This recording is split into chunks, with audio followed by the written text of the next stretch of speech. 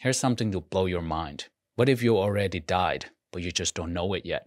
Not only that, you're actually immortal, at least according to science. The many worlds interpretation of quantum mechanics, popularized by physicists like Max Tegmark, proposes that every time a quantum event occurs, the universe splits. In one universe, one outcome happens, in another, a different one.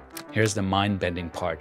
There's a concept called quantum immortality. It suggests that every time you face a situation where you might die, the universe splits. In one universe, you might be gone, but in another, your consciousness continues in the version where you survive.